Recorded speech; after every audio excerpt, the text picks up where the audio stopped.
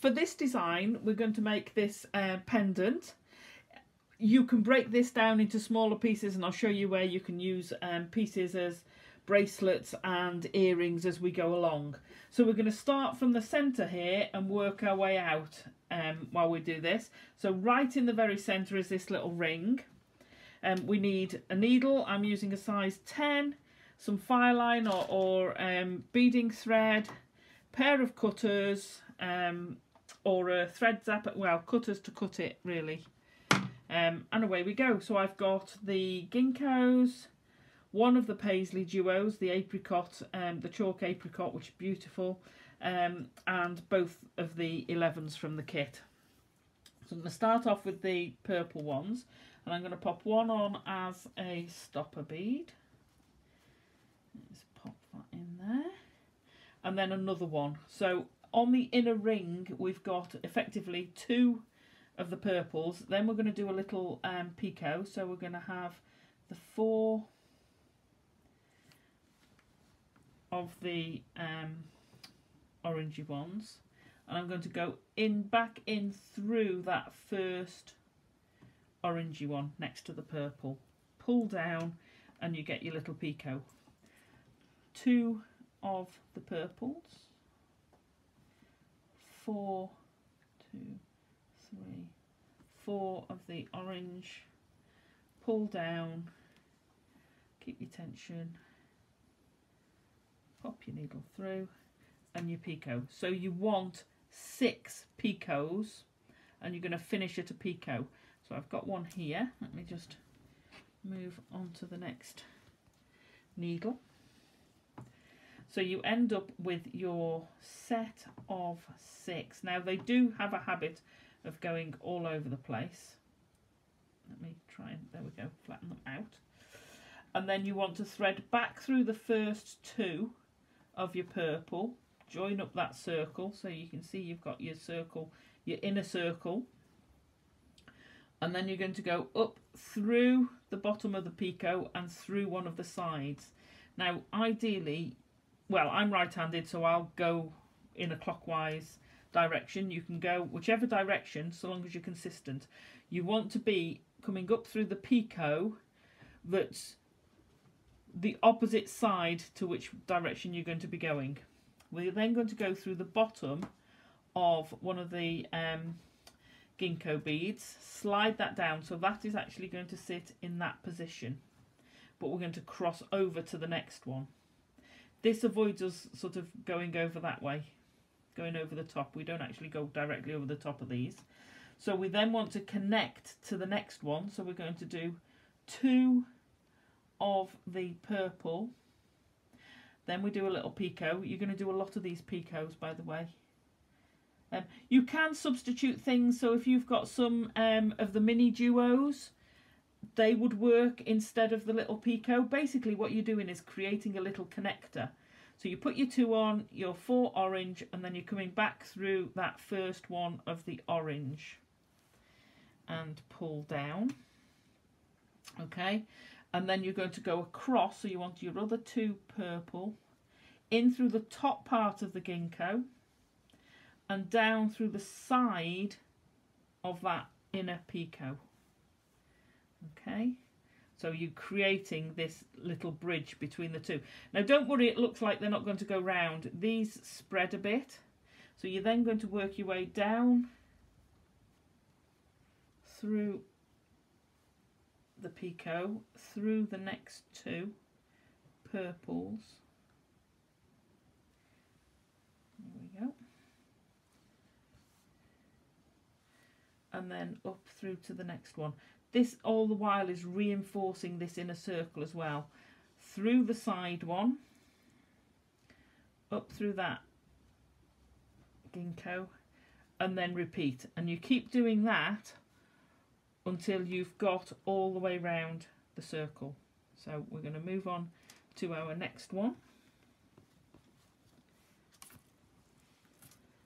And this is what it looks like when you've gone all the way round. And it doesn't seem like you're going to get there from that, but that's all you're doing all the way around. And if you can see these, when you first put them on, these stick quite close together. but as you go round, then these sort of squash down a bit more. Now at this stage, these make absolutely fabulous earrings.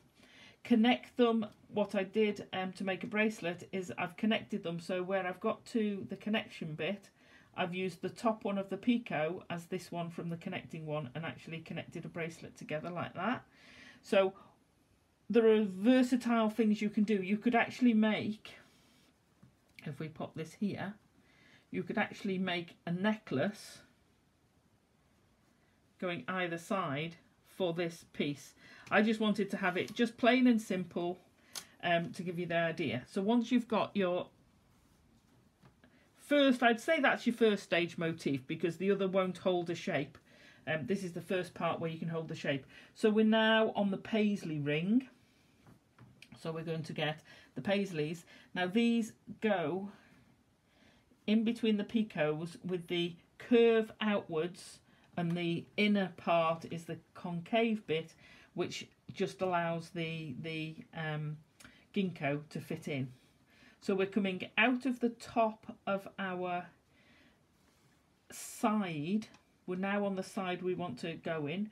We're going to have a purple, then we're going to go through the outside curve of the Paisly, purple in the middle, the inside curve of the next Paisly. See how they're almost like a pair of horns? Then we're going to get another purple, and then we're going to go down through that side of the little picot. Pull it through,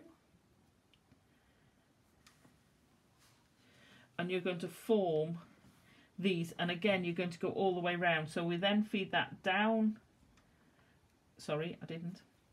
You don't have to go all the way down. You're just going to come up through the next side, ready to repeat that. And again, you do this all the way round. So once you've gone all the way round, we're almost at the final stage. Now I love this as a motif. I think it's fab. It's great looking. You would have to go round it a lot, because you'll see as soon as you pick that up, it's unstable. And these, even if it's got, so if you wore it as a necklace against something, these are going to flop. They're not stable at all. You could, if you wanted to leave it at this stage without doing this extra bit to get the sort of star effect, what you could do is do the little cross in the middle, and that would help stabilise it without putting the extra ginkgos in there. However, we're going to go through the whole thing. So the next stage is we want to do this little cross between the two Paisleys. So I'm going to pop on this first one. You're only doing a half, so I'm popping on one purple, one orange and two purples. So this first one will finish when we get to the other side, when we've gone all the way around. Pull that through, then you're going to have a purple and your ginkgo. Now this is where you get a problem, because you're not going straight across these, you're going top and bottom, so you have to go round the top. I chose to do it with the little picot using the orange on the outside. So again, we're going to add 3 of our purple, 4 of our orange, 2, 3, 4. Pull that down.